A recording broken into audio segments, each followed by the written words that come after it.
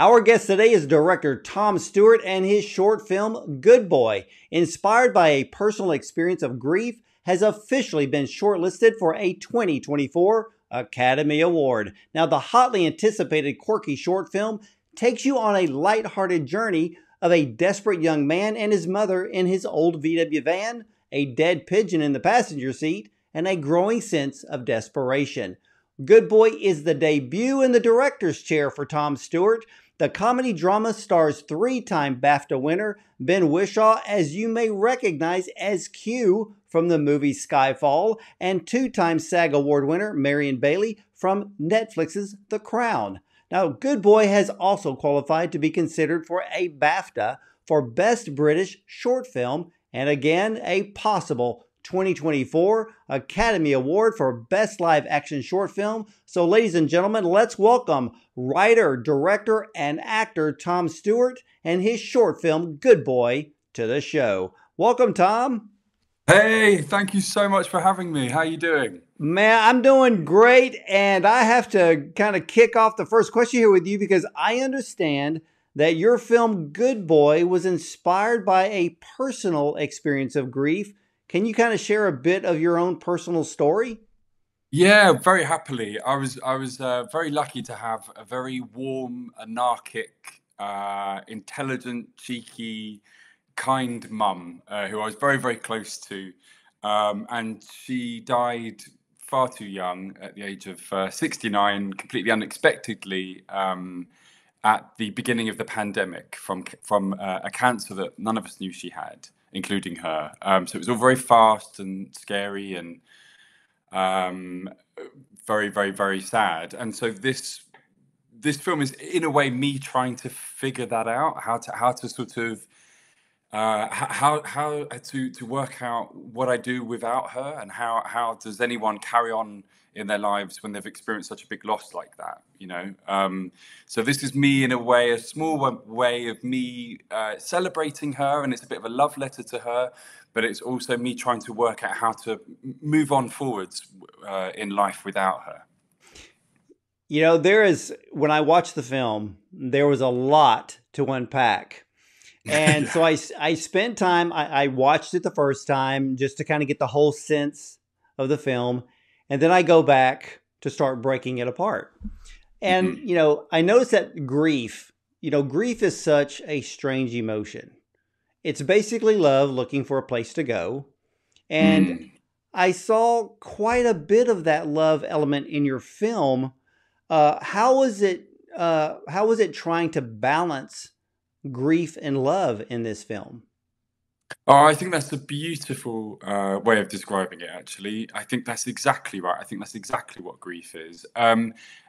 Yes, well, in a way, it's exactly what the character is struggling with. It's does he stay with the dilemma for him is, does he stay with his mum and in his grief and therefore a bit in the past, or does he try to move on and let her go a little bit, and allow the love in, and knowing that the love will never leave, and therefore sort of put one foot in front of the other and carry on with his life. So I think that's exactly it. That's exactly the sort of dichotomy that he's in.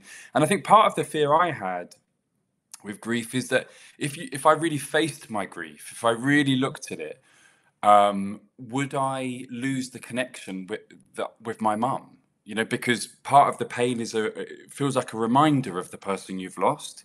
And so if you get rid of that, or if you try to get rid of it, then do you lose some connection with that person as well? Does that make sense? Yes, it actually makes sense because there's a part in the film, and for those who haven't seen it, I don't really want to give spoiler alerts, but Yeah. and you bring it up early, so I'm going to go ahead and ask you this because there are two very important elements that I noticed that really helps people who are grieving. There's the scene in which Danny gets out of the van and there's a fork in the road.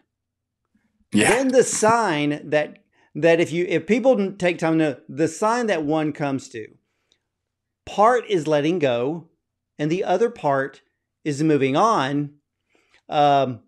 Was that the message you were trying to convey when Danny was standing there in front of his Yeah. van? And I noticed that fork in the road, and I went, wait a minute, that's a clue. It's absolutely a clue. You've spot on with it. I'm so pleased, Ward.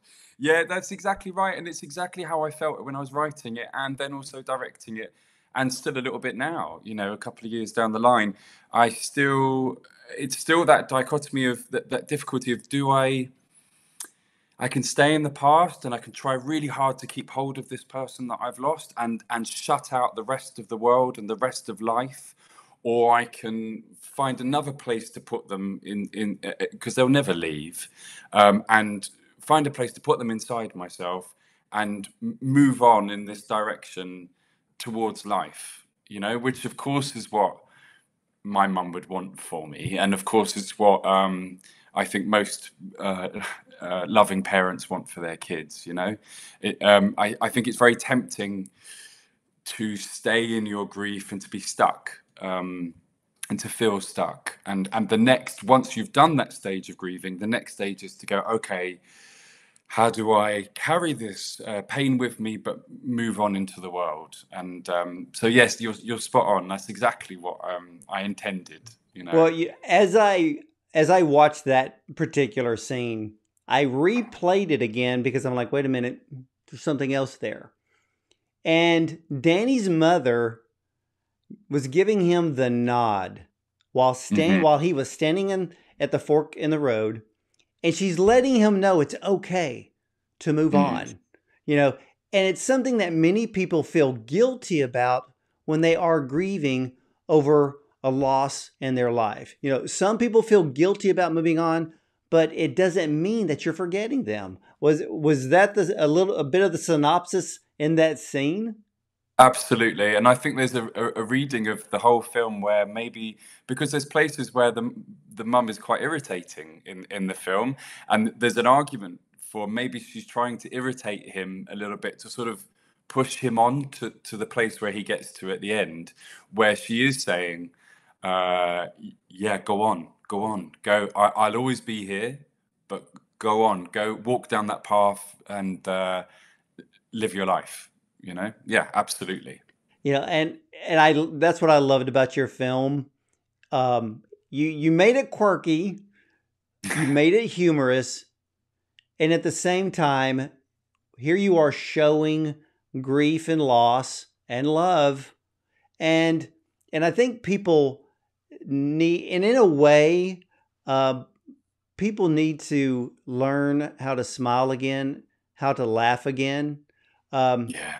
Even though there's loss. And I think you brought that perfectly through in this film, Good Boy. I mean, I loved it.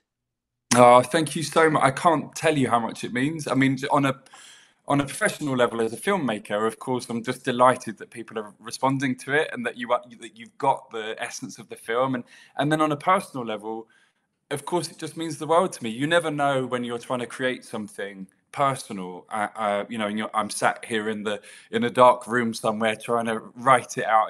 You have no idea if it's ever going to reach anyone else or if it's ever going to have meaning for anybody else. So, on lots of levels, I'm delighted.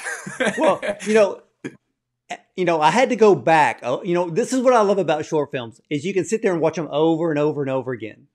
And because I love how brilliant so many filmmakers have become in, hiding little things in the background and bringing little secrets and nuances within the storytelling for the viewer and the audience to hopefully they'll pick it up and find a much deeper meaning. Now you placed, and I noticed this, you placed multiple characters in the film, which was quite brilliant in the art of storytelling. You built this story literally brick by brick. I mean, how did you come up with the idea of the doctor, the nurse, the priest, even the undertakers, and then even in the guy in the store?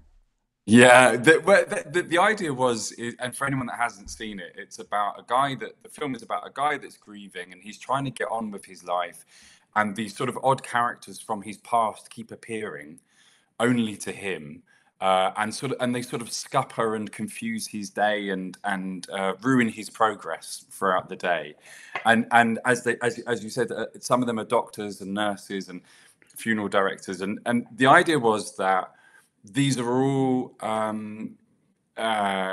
different memories of different parts of Danny's grief that he hasn't yet processed. And for me, it's very personal because I when I was grieving, I would be trying to, buy cereal at the supermarket or whatever, and I'd be thinking about the cereal, and then something, an awful memory of the doctor that looked after my mum when she was dying would suddenly appear, out of nowhere, and it's a kind of it felt like an ambush. So it felt like grief was ambushing me when I wasn't even thinking about it. I'd be doing something else, and it'd be like, wham! Here's the nurse that told you your mum was going to die. You know what I mean? So and I'd never seen that idea of grief represented before, and it interested me both on a personal level. Like I wanted to sort of figure that out. I wanted to express that. I'm like, God, what's going on here?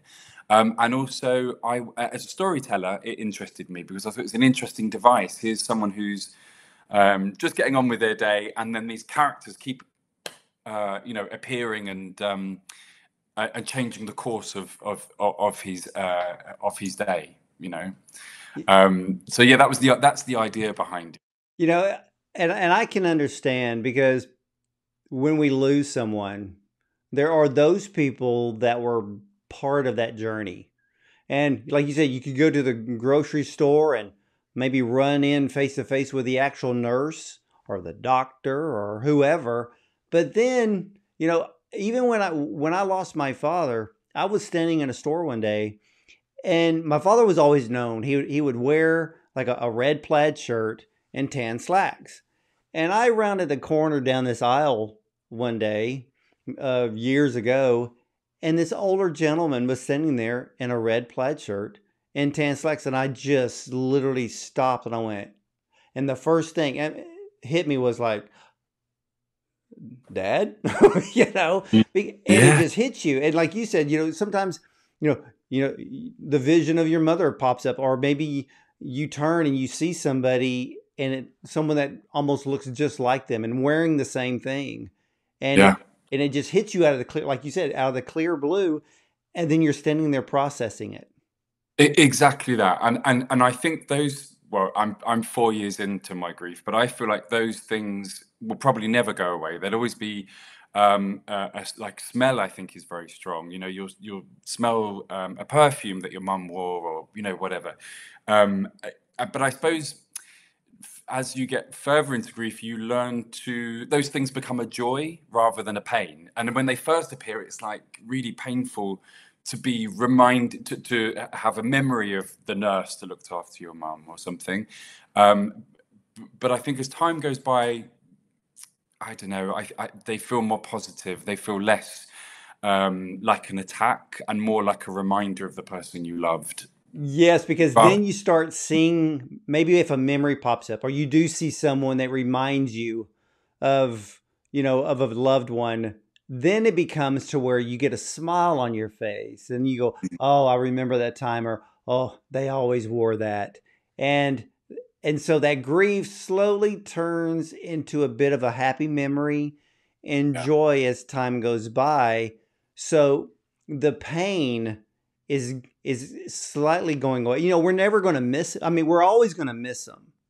Yeah. But the emotion starts to change. And Tom, this is where my light bulb literally went off watching your film. I was watching it a second time, but then when I watch, especially short films, and watching my third or a second or third time, I pause them and I'm like, okay, let me look at the scene. Am I getting it? Am I missing something? Or replay it.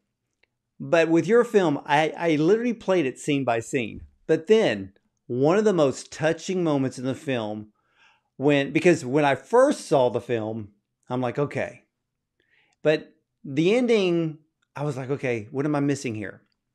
But then the most touching moment in the whole film to me was when Danny was by the stream and he put on his mother's coat. That little moment when he leaned over and he smelled the sleeve of her coat, because he had put the coat on. Yeah. That's when the light bulb moment for me came on. I went, whoa, wait a minute. His mother's gone. Because Yeah. you wrote this so well that I'm thinking, hey, this is great. You know, son and mother, they're traveling around in this little van, and she's in the back, and he seems perturbed and irritated and frustrated, but she's always positive, which I really love that. Because she's positive, and that's when the whole title really hit me, like, good boy. She's telling him over and over again, you're a good boy. But when he leaned over and smelt her sleeve, that's when I went, he lost his mother. Yeah, it's exactly where, and that's exactly where I wanted you to feel it. I think, you know, there's a lot in the film that I wanted it to be fun, and I wanted the audience to be like, something's going on here, but I can't work out what. I don't know what. Strange things are happening. I don't really know why. And then there's a turning point, which is exactly the point that you just described, where, and it's interesting watching people in screening rooms or at the cinema who don't know anything about the film, and they're laughing. And because I have to say, we should say it's also a comedy. It's very, hopefully, quite lighthearted as well, and you see people really laughing, and that until that point, and then you feel like the emotional shift happen in the room, and then people go, oh, the sort of penny drops, and you're like, oh, okay, this is, you know. So I'm delighted again, Ward. I'm so pleased. I feel like that's exactly right. That's exactly what I hoped. Well, I really wish I would have caught it the first time, because the acting was the interaction of the actors was so smooth and flowed so well that I didn't catch it the first time. And then when I replayed it and I just stopped the scene, actually, what was funny, Tom, is that as he leaned over to put the coat on, I'm like, okay, it's England, it's cold. And then he puts it on, and I'm like, okay, he put his mother's coat on. Okay, he's cold. But then when he leaned over and he had to smell her sleeve, I went, wait a minute. I was sitting there like, well, play that again. So I played it again. I was like, oh, and that's when the eureka moment hit me. And I was like, oh my gosh. And like you said, that's when you get the moment, because you made that moment so poignant, but you made it so small. Well, that's also testament to the brilliant actor Ben Whishaw, because I gave him the note to do that, but he's such a subtle actor that in another actor's if another actor was given that direction, they may have made it too big a moment and too obvious. But you give a note like that to a brilliant actor like Ben Whishaw, and he just plays it so subtly and so truthfully that you almost miss it, but it's there and you feel it. You know, so it is. I'm delighted that you're reacting in the way you are, and I feel so thrilled. But I also have to share the credit and say it's an awful lot to do with the brilliant actors that I was given. You know. Well, yeah, because when I look back and I'm thinking, I'm putting the whole film into my head right now from beginning to end. There's that moment in which Ben smells the sleeve. There's the moment when his mother's sitting in the van, and I love. She has the sweetest smile, and Marion Bailey plays this part so well. But when she just looks at him, she doesn't say anything. She just nods, and I was like, "Oh, she's giving him the okay." Yeah. Yep. Exactly that. Exactly that. And again, you could give that note to. I could give that as a director. Give that note to a different actress, and they could overplay it. But again, the sort of Marion Bailey is such a beautiful actress and has so much taste and skill that she just does it very subtly, and it feels it's all the more powerful because of it, because it just feels very honest. Well, what was it? For you, this is your first film to direct. Yeah. What was that experience like? I have to tell you, I loved every single second of it. And continue to do so. I knew I was going to enjoy it, and I was really excited about it. Oh, I was also very, very nervous. Um, but I just loved it. I loved it. And I've been an actor for almost 20 years, I think. And I've worked with all sorts of brilliant people, and I've had some fantastic experiences. But this was my first time being at the helm of something and directing something. And I was just blown away by it. I just absolutely felt in my element, and I just really enjoyed it. Well, so are you ready to direct another short, or are you wanting to push and go for a feature film? Well, it's interesting. I'm going to see. I've got two feature films that I've written. One that I'm writing, I should say, and one that's written that's with producers. And fingers crossed, we get the green light for those, and those are features that I would direct. But as you know, getting films financed and made can take a really, really long time. So I've had an idea for another short film recently, so I'm just in the process of writing that. So while I'm waiting for those to happen, I probably will make another short film that I'll direct in the meantime, just to keep those, because I love it so much. So I just want to keep doing it. Well, I have to say, Good Boy is such a great film. I was wondering, is there any thought of making that a full feature film, or maybe Yeah, a streaming series? yeah, I think so. And actually, it does exist as I wrote an episode. Thought about it as a streaming series and wrote the first episode, and that's being considered by some exciting broadcasters. But yes, I also think if that fails, then I probably will try and make it into a feature. And what was lovely is, like, one of the first things when we said cut and on the final day, and I drove Ben Whishaw to the pub. We were all going to the pub to celebrate afterwards. And one of the first things he said was, "I'm not ready to let go of this character. I want to, I want to keep playing him," which was music to my ears, because that's exactly what you want your big named, brilliantly talented lead actor to be saying to you on on the final day of your shoot. It was such a compliment, because it meant that not only did he connect with the material in the way that he did, but he also really loved it, and he loved working on it. So yeah, I think none of us are quite ready to let it go yet. So I don't know which way it's going to go yet. But If you turn this into a streaming series, so Netflix and Hulu and the rest of you out there should be listening and watching. This film needs to be a series, because I can see Ben, I can see Marion, I can see all the other characters. I would watch this. Well, I'll tell you the truth. I would binge watch this. It's that good. So no, and I'm being really sincere and honest here, Tom. I would watch this because here in America, we have, great series, but in the reality of the thing here in the States, we all really love British comedy. It's the best. And to mix in a little bit of the drama and the emotion, I can see why Ben wasn't ready to let it go. I think he fell in love with the character.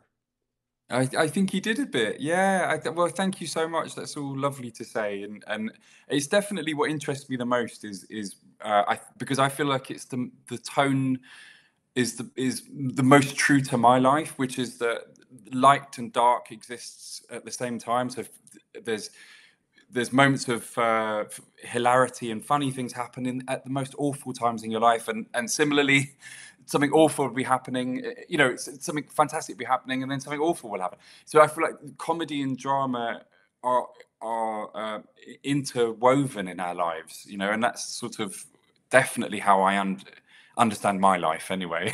Well, So for me, well, yeah, because what I loved was that you didn't make it a dark comedy. You made it a lighthearted comedy drama. So it draws yes. more people in. It puts a smile on their face. And I guarantee you, when you were sitting there in a theater with the audience, when he shot that pigeon, I bet the whole place just roared in laughter because it was really funny. Ah, thank you. Yes, they did, and they do. They find it very surprising and funny to them, which is wonderful. I mean, it's exactly the response that I was hoping for. Um, yeah, so that's definitely what interests me anyway. Is comedy and drama mixed together, and it doesn't have to all be dark and heavy. It can be. I think a great way, certainly I feel like an audience member, is when something makes me laugh, I relax. And so then I relax into the world of the TV series or the film or whatever it is, or the book even, you know. And then once I'm relaxed, then I open up. And so therefore I can engage with what the film or the TV series is trying to say to me, you know. So I feel like the more relaxed an audience is, the more likely they are to go with you on the dramatic or sad moments that are to come, you know, Yeah, because they because feel more you made invested it. in the story, I think. Yeah, because you made the, and I want. There's not really sad moments. Um, there's poignant moments in the film, and Yeah. and you made it to where we go along this journey, and even at the end, we still smile. We still feel good. Our heart is warmed. So we love that. But for you, how did you go about casting Ben and Marion?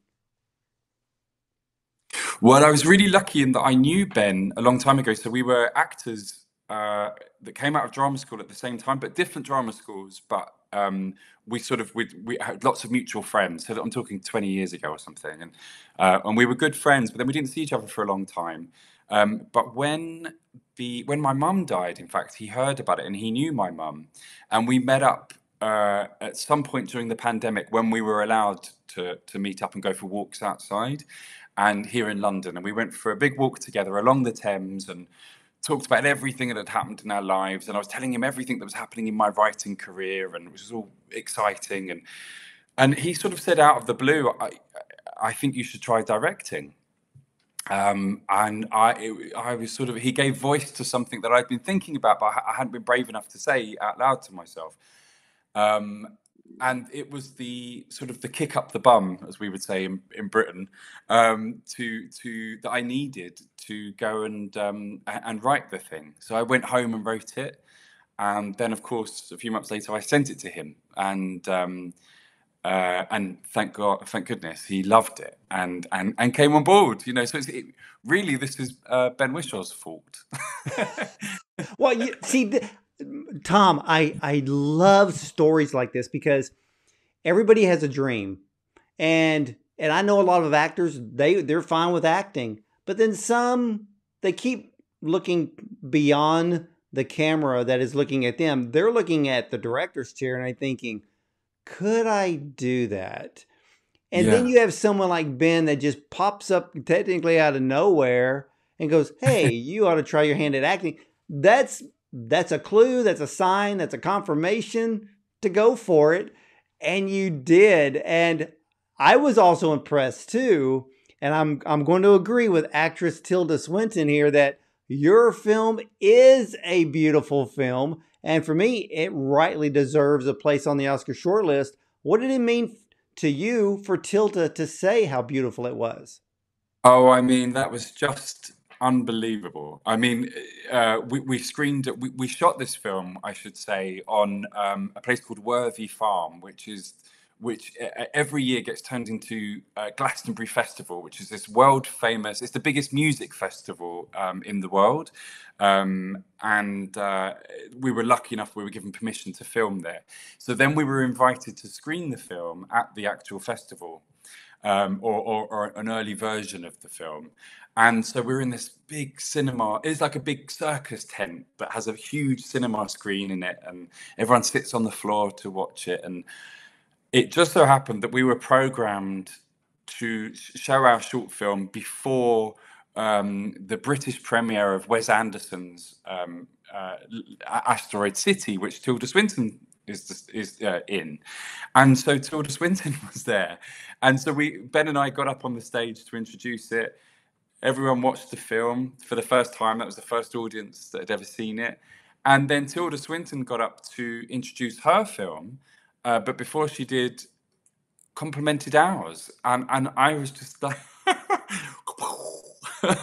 it was one of the most extraordinary moments in my life, because here's an actress that I just couldn't admire more, and she didn't need to comment on the film, but she did. She felt compelled to. So it was just wonderful for that to be the first audience that ever saw it, and for then Tilda Swinton to be part of that audience and say that was just. I mean, I couldn't possibly ask for more. Oh, I completely agree. For you, though, how does it feel to be on the Oscar shortlist? Because that's a pretty high honor for directing your first film.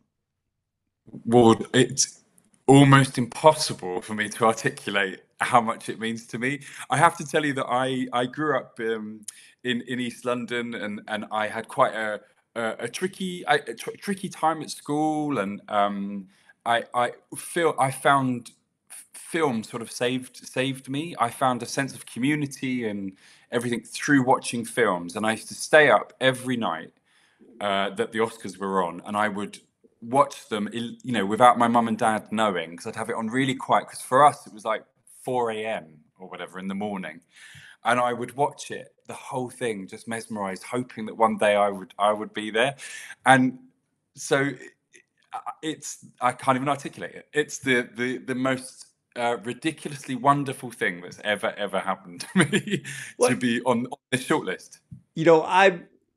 I try not to be biased with a lot of the films, a lot of the directors, because everybody puts so much work into it. But Tom, I'm going to have to say, not only do I want you to be nominated, I would love to actually see you win. Oh, would. Just because the way this film, because of this film, I would give anything to see you be announced as a winner at the Academy Awards, so I can hear you thank your mother. Oh, thank you, Ward. Because to me, that would be the most poignant, that would be the icing on the cake for this film. Because for you, it's a personal journey. And I think that's the only way you can cap this journey, is to actually hear your name called. And hey, we're going to find out here in the next few weeks. We certainly are. So fingers crossed. That's such a kind thing to say. Thank you so much. I really, really, really appreciate that. Well, can the general public, is there a place that they can see Good Boy? Not currently, but very, very soon. So I will keep you and your audience updated, because I would love everyone as much as possible to see it and to share it. That's the point in making a film, is to, awards and all of this accolades are just mind-blowingly wonderful.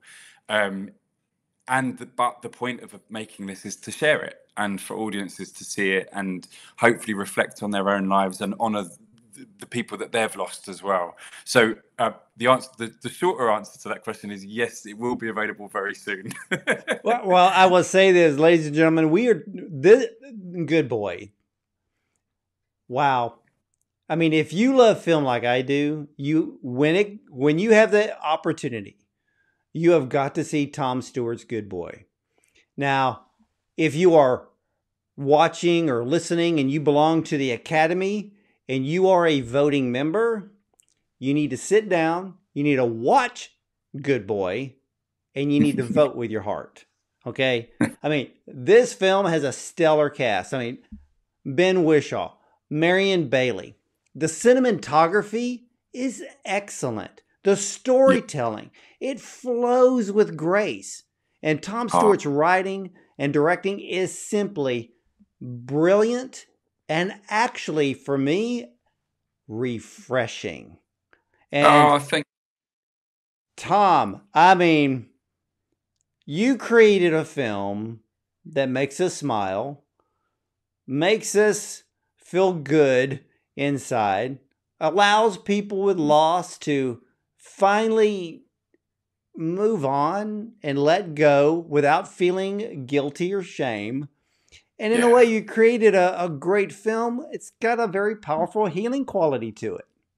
Well, thank you so much. Thank you so much. That's everything I could possibly hope for someone to say about the film. That's exactly my hope in putting it out there, is that it does all of those things. Thank you. Oh, Tom, I am absolutely honored to have you on the program today and to share one of the best live action shorts that we've seen this Oscar season, Good Boy. Thank you so much, Ward. Will you have me back on again? Hey, you are welcome back anytime you want. And if I hear and if your name is announced as a nominee, you better be back here. And you end up holding Oscar in your hands, you got to come back again too. I promise you I will. And bring Ben and Marion with you, and we'll just have a party. Okay, sounds good. Sounds lovely. Well, ladies and gentlemen, when it comes time for you to see Tom Stuart's Good Boy, you better sit down. And like me, you may want to watch it a couple of times just to soak it in and just watch one of the best films of this Oscar season. And for all of you out there, you can catch all of the replays of our interview with top film directors like Tom Stuart, as well as producers and screenwriters, actors, and more on our YouTube channel, Bond on Cinema. And we are also available on a dozen audio platforms as well, like iTunes and Spotify. So I want to thank all of you for watching and listening. And as for me, I hope to see you at the movies.